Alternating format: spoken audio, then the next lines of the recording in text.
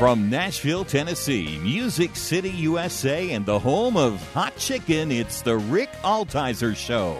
Sit back, buckle up. Rick will talk with the movers, shakers, and creators who put Christ in Christian entertainment. He's a man who's clear so the world can hear. Here's Rick Altizer. Well, thank you for joining me today. It is a very special day today. It's going to be really different today. Today we're going to talk about scripture memory through music. You know, music speaks to our brain in a very different way from any other form of communication. Music communicates to both sides of the brain at the same time. And also, the brain ties music to memory. So it's very connected into our long-term memory when we hear music. We all know songs that we could quote lyrics to right now. You could quote a Christmas song, chestnuts roasting on an open fire, Jack Frost nipping at your nose. You can hymns, Christian songs, pop songs. Billie Jean is not my lover. She's just a girl who says I'm the one, but the kid is not my son. Now, I don't want to know that, okay? But I've got that down cold because I've heard the song so many times. And there's something about music and memory and long-term memory it's the most effective tool. As a matter of fact, we know the Soviets use music to communicate propaganda to their children. And so we know in the Old Testament, we have in our Bible, we have a book of Psalms. Well, those are actually songs. They had melodies. And that's how people memorized the words, was that they had melodies to go with it. There's something about a melody and lyrics connected that helps us with our long-term memory. Now, I've already asked you how many songs you can memorize and how many songs you can, just right where you are, kind of just start rattling off. I would imagine there's probably 100. I would imagine you could easily come up with 100 songs where you could quote, lyrics to. Now I'm going to ask you another question. How many scriptures do you have memorized? Cricket, cricket, cricket. You've got John 3:16 probably. You've got Jesus wept probably. There might be one or two more, but you've got way more songs memorized than you do scriptures. If you're, kind of the average church-going American. I don't have hard science on this. This is just from my own experience. So, you'll have to, come after me for a fact check there. But maybe in your personal case, you listening to this show, maybe that is true for you. Maybe you have more lyrics memorized than you have scripture. So I wanted to, knowing that about memory and music, I really wanted to put scripture to song. And today we're going to talk about scripture memory in song. And I've got, as many of you know, if you've listened to the show, many of you know that I have a scripture memory record. I play songs from it. On every show, I play a song or a snippet from each song on every show. And I also am giving it away for free. It's a full album, and it's free for you if you go to rickaltizer.com.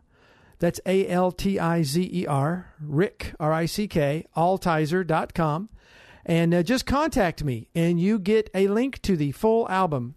And so what we're going to do today is we're going to talk about how this album came about, and we're going to play songs from it. We're going to, instead of getting little bits and pieces of the songs, you're going to get the full song. And so I hope this is something that you enjoy. I'm going to enjoy this show. This is great because I, started out doing music. I've kind of transitioned into film, but music is my first love. It's really what I wanted to do, but couldn't feed my family and had to find other things to do. So here's the story about how this record came about. I was in the middle of doing a kids' worship brand called Worship Jams. Back in the mid-2000, about 10 years ago, we had commercials on Nickelodeon while you're watching SpongeBob. Here came these Worship Jams commercials, kids raising their hands and worshiping the Lord. During SpongeBob, people were calling up Nickelodeon and complaining, "Why are you proselytizing on your network?" And we did this completely an end run around the Christian entertainment industry, around the industry. And we put that on through a company that isn't really related to the Christian industry, got it on Nickelodeon. And sure enough, we were the number one selling worship record in America. We were outselling Chris Tomlin, and you probably never even heard of us. But we did very, very well. And as a matter of fact, we did 3 volumes and a Christmas record. I did 108 Worship Jam songs. That's right, you heard me, 108. And so by the time I was halfway through that, I was just going crazy with kids' worship. I was really, really beside myself. And so I had to do something to save myself. And I'd been wanting to put together a worship record based on scripture memory, basically for myself, to help me memorize certain scriptures that I wanted to memorize. And so I found a list of scriptures that were important to me. That was my criteria. Just, I need these in my life right now. These are scriptures I need. I needed them in my marriage. I needed them to navigate parenthood. I needed them to navigate my life, not being a big rock star and having to navigate all that and trying to accept God's page and spending so much of my Christian life saying, here's my page, God bless it, and finally realizing that never works. There's only one page, and it's not mine, and it's God's page, and he says, there's no deals here. You get on my page, and that's how this works. So anyway, that's a long roundabout way of getting into this. I needed this for myself. I needed it as so it was music that I made to give away. I didn't make this music to get a record deal. I didn't make this music to try to get it in churches and have other people sing it. I made it for myself. I made the music what I liked. I'm a big Beatle fan. I love the Beach Boys, so it kind of has those kinds of stylings, and I just did it total out of my heart of just what I loved, and I wanted to make it just the best music I could possibly make. I wanted to make the songs the most pop melody songs I could make, so that they would just burn in your brain, so that if you listened to them 7 or 8 times, you had those scriptures memorized. And I've given thousands of these away. I've had one guy who's bought, a couple hundred of them and given them away to his friends. And so it got reviewed. They called it the Sergeant Pepper of Scripture Memory Records. So anyway, so the first song I wrote was, I just love from Psalm 103, verses 8 and also verses 11 through 12. The Lord is merciful and gracious, slow to anger, and abounding in mercy. For as the heavens are high above the earth, so great is his mercy towards those who fear him. As far as the east is from the west, so far has he removed our transgressions from us. And again, that's Psalm 103, 8, 11, and 12. So that's the first song I wrote. I just love that scripture about how God chooses. He does something he's so big. It's not, well, how come he can't remember our sin? Is he small? No, it's because he's big. He does something you and I can't do. He can choose to forget. Now, I can forgive someone. Think of, one of the worst things that ever happened to you. You can forgive someone, but it's going to be impossible for you to forget it. But God does something we can't do. He chooses to forget our sin. So this was the first song I wrote, and just had a great time doing it. And so I'm going to play it for you now. Here is, and then I'm also including in the songs, I wanted to include the scripture reference as well, so that not only would you memorize the lyric, but the scripture reference that goes with it. A lot of scripture memory songs will just have the song, but they won't sing the reference because it's not cool. It doesn't sound cool. Psalm 103, 8, 11, and 12. I mean, that's not cool. And so people don't want to do that because they want to be cool. But I didn't care about being cool. I was writing it for one purpose, and that was to help me memorize scriptures and to help you memorize scripture. So here is the first song I wrote, As Far as the East is from the West, and see if you hear a little bit of Beatle influence in this song.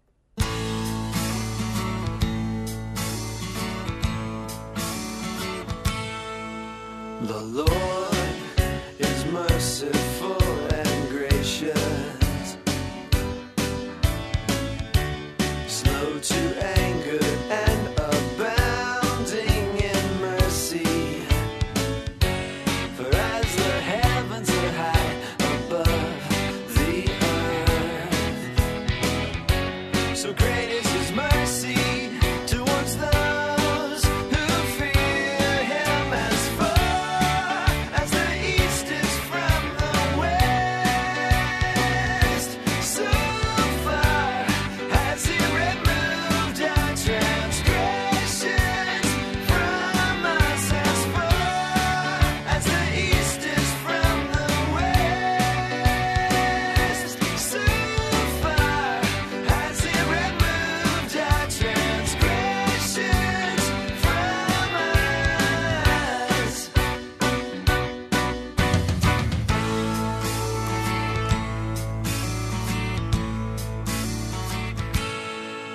The Lord is merciful and gracious,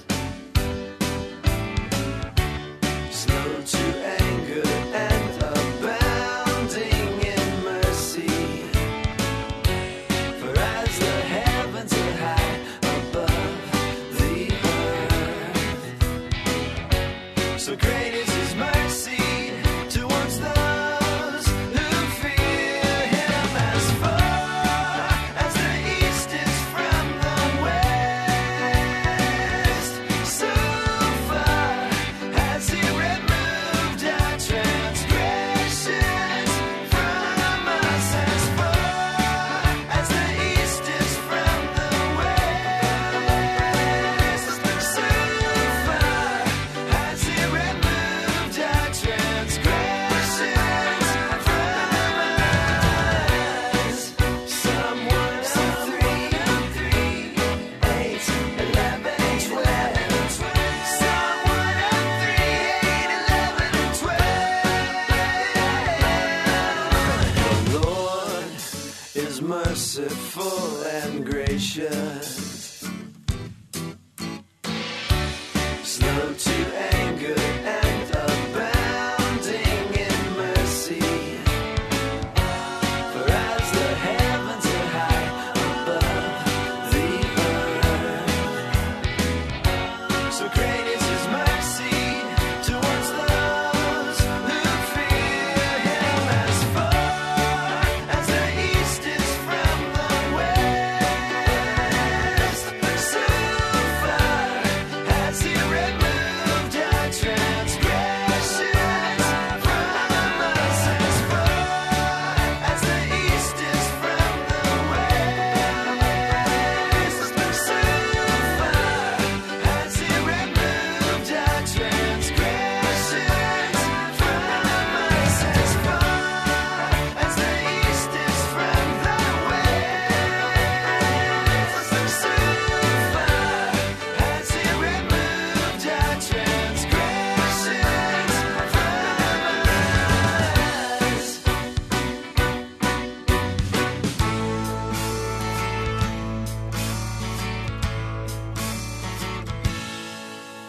That was As Far as East is from the West, and it's on my scripture memory record, Pop Symphonies. And you can get this album by going to rickaltizer.com and just contact me, and it is yours for free. I made this record to give away. The next scripture that really stuck out to me is Ephesians 4:29. I've got quite a bit of Ephesians 4 in here. Ephesians 4 is a pretty amazing chapter. Let no unwholesome word proceed from your mouth, but only such a word as is good for edification, according to the need of the moment, that it might give grace to those who hear. Ephesians 4:29. And you know, we've done a lot of I've done a lot of thinking on what constitutes an unwholesome word. Well, of course, we know vulgarity. Do you speak vulgarity to your spouse? Do you do that? But there's other kinds of unwholesome words. There's judgmental words and critical words and bitter. And, in 1 Corinthians 13, it says, love believes all things. Do you speak words that don't have belief or hope in them when you're speaking to a child or a spouse or a friend? All kinds of unwholesome words. And that was really something that I really, God really got my attention on, being very careful with what I say, that the words that I want to speak are for edification. They're to build people up, not to tear them down. They're for the need of the moment. They're, it's in the right timing. I'm saying it at the right time. And it's so that it can be graceful, giving grace. God's grace is beyond what we can imagine. And to give that grace to others with our words. So much in the word about our tongue and the power in the tongue and how important it is, especially in our marriages, how we speak to one another. It is so important. So one of my favorite verses, Ephesians 4:29, let no unwholesome word.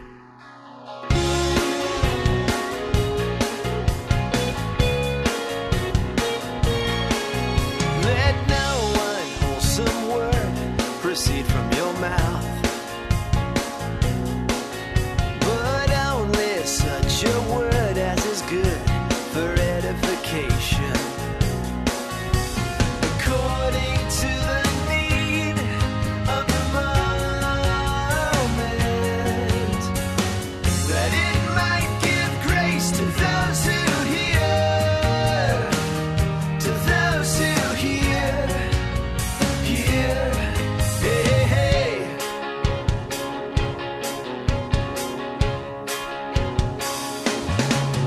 Let no unwholesome word proceed from your mouth, but only such a word as is good for edification, according to the need of the moment, that it might give grace to those who hear, to those who hear.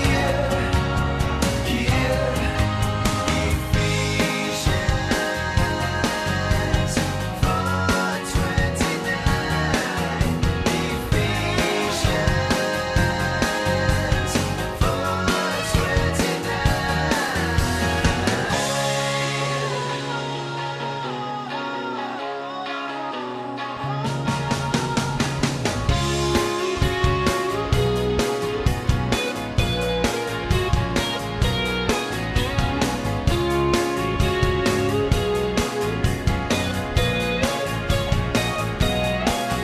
Let no unwholesome word proceed from your mouth, but only such a word as is good for edification, according to the need of the moment, that it might give grace to those who hear,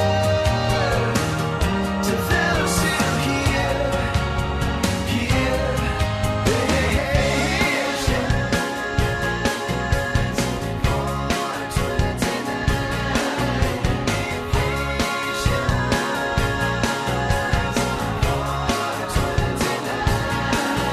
Let no unwholesome word, let no unwholesome word, let no unwholesome word.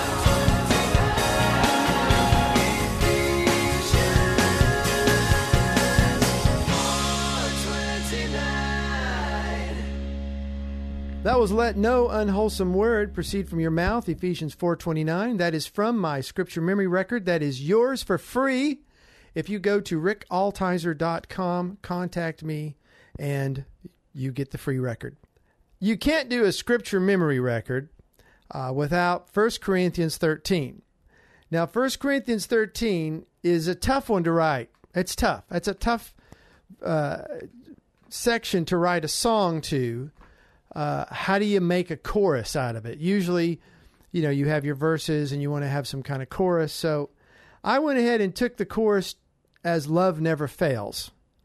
I just thought that was an underline of the verse.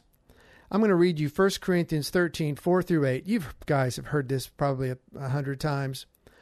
But I don't know if you could recite it all. But listen to this song 8 times and you'll be able to recite it. Love suffers long and is kind. Love does not envy. Love does not brag and is not arrogant. It is not rude. It does not insist on its own way. It is not easily angered. Love never fails. And that's my chorus. Love keeps no record of wrongs, does not rejoice in unrighteousness, but rejoices in the truth. Love bears all things, believes all things, hopes all things, endures all things. Love never fails. So I brought that in again. I repeated that. But where there are prophecies, they will cease. Where there are tongues, they will be stilled. Where there is knowledge, it will vanish away. 1 Corinthians 13, 4-8. And I love, love what this, so much in this verse we could talk about how important it is that we believe, that we trust, that we hope. So many times we get negative. We go negative on our spouse, and that's not loving. So many times we're looking to the negative. Oh, you're going to do this. You're going to screw this up. You don't care about me. Whatever. You always, you never. That always and never. Boy, those are dangerous words to use. But love believes all things and it hopes all things.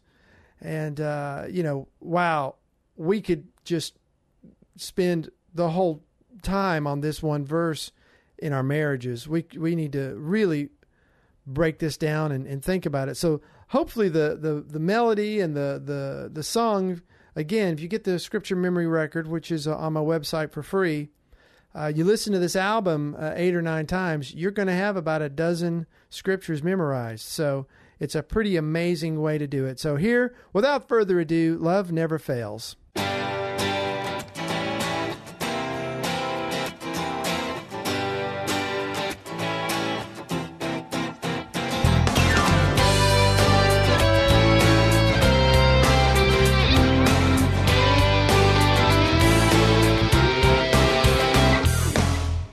Suffers long and is kind.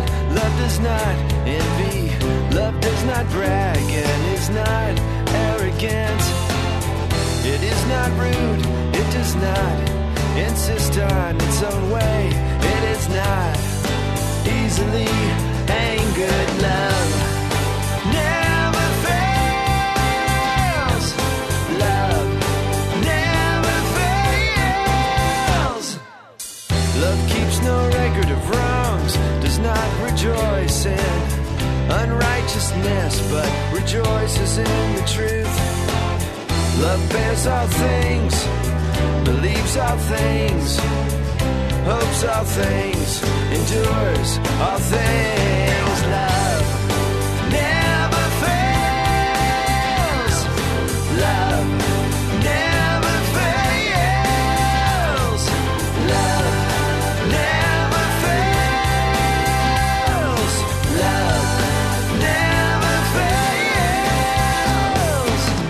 Where there are prophecies, they will cease. Where there are times, they will be stilled. Where there is knowledge, it will vanish away.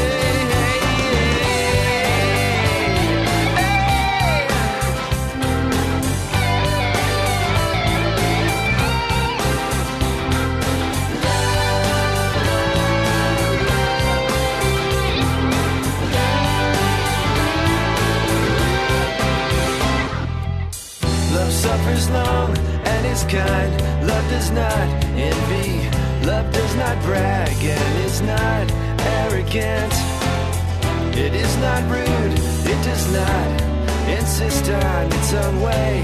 It is not easily angered. Love